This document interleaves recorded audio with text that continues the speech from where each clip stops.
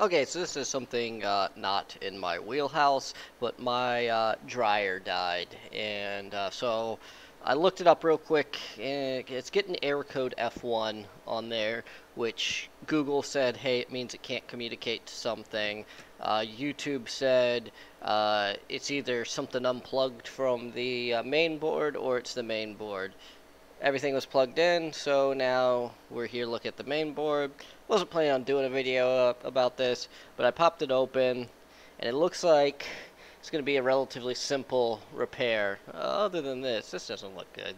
But so it looks to me like the relay for the main power over here is trace blue for some reason. I don't think it's likely that the relay itself is the problem, because this is the switching side of it, and this is where it connects to the plug. It looks like I'm not seeing anything else shorted on here, so I'm thinking if we just repair this trace here, we'll fix the board. So we're gonna try doing that here. So let's first just clean it off with a little bit of rubbing alcohol to see what we have left. I've seen much worse on amplifiers before, so it honestly looks like with some flux we'll just be able to solder and just reuse the original via here. It doesn't look like it's too bad.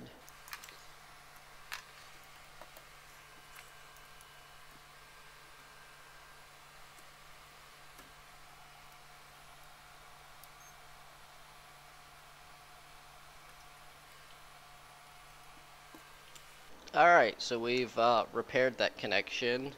I'm not seeing any signs of cracked solder joints on any of these, but I've seen damage like this to amplifiers before, where vibration damage has caused it, but the board itself doesn't look like we have too many cracked solder joints on here, so I don't know. This could still not fix the problem. I mean, unless it's a design flaw where there's too much current flowing through here, there's probably still something wrong with whatever connects to this, which I would assume is probably a motor, just judging by the size of those connections there.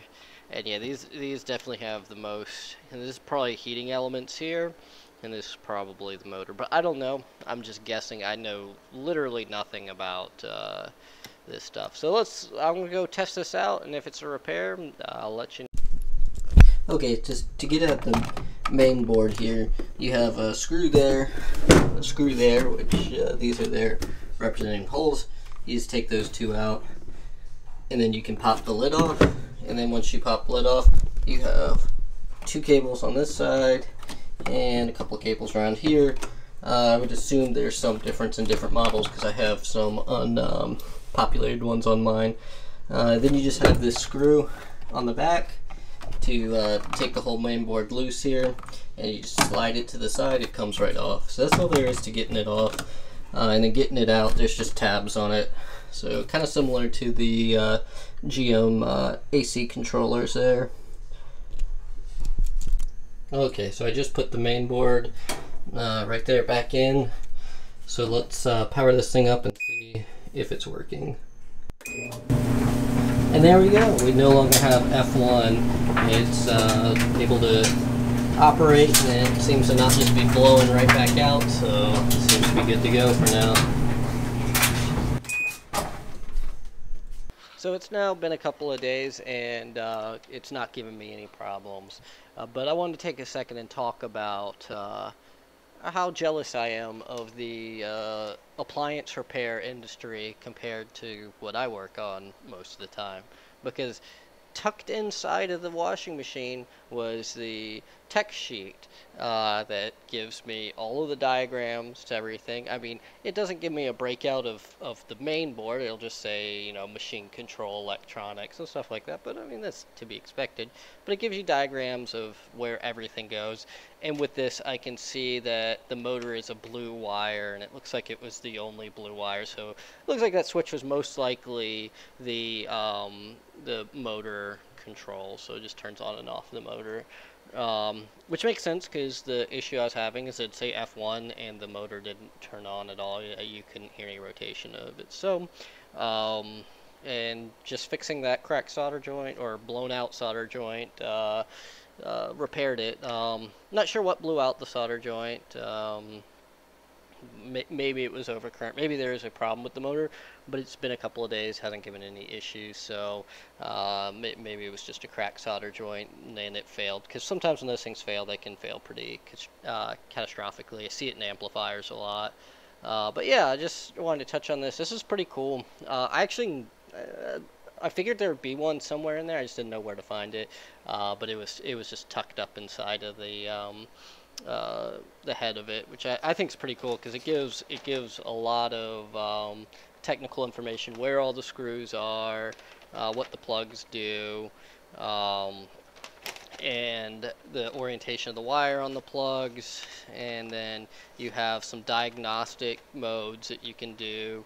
So it's pretty good information. I think it's pretty interesting that appliances still include these. I've heard that less and less appliances are including these and they're getting harder to come by, but I really don't work on appliances enough to know if that's true or not. I have noticed the last couple of dishwashers I've installed in properties have not had these with them, but dishwashers are pretty simple anyways. I don't think you really need that for a dishwasher. Maybe just to get into like the diagnostic mode and stuff. But it also explained all the different errors too. It said that F1's just a communication error, that it's just not able to communicate to some part of it. So it's pretty vague, but still a whole lot better than you get with the automotive industry for just an end user or somebody like me trying to do it. I mean, dealerships have access to stuff like this, I would assume, but they just don't give it to the general public, which really sucks because we need some right to repair laws. But don't get me started on right to repair. I could make an hour-long video of ranting about right to repair, but this being included and just some common sense really makes it where I can fix my own dryer and I don't have to pay somebody to come out and do it. And I'm on a deadline. I'm moving soon, so I needed to get it back up and running so we could get our laundry done and get packed up for our move. So yeah, I hope you guys liked the video. I don't want to go on too long of a rant because I could really rant for quite a while about right to repair. So I'm just going to end it here. Maybe I'll do a video in the future about right to repair. Now that I'm out of the Air Force, I'm going to have time to do more things. So hopefully I could actually catch a right to repair hearing if there was one somewhere here in the Florida, Georgia, Alabama area to go catch. So I'll see you guys in the next video.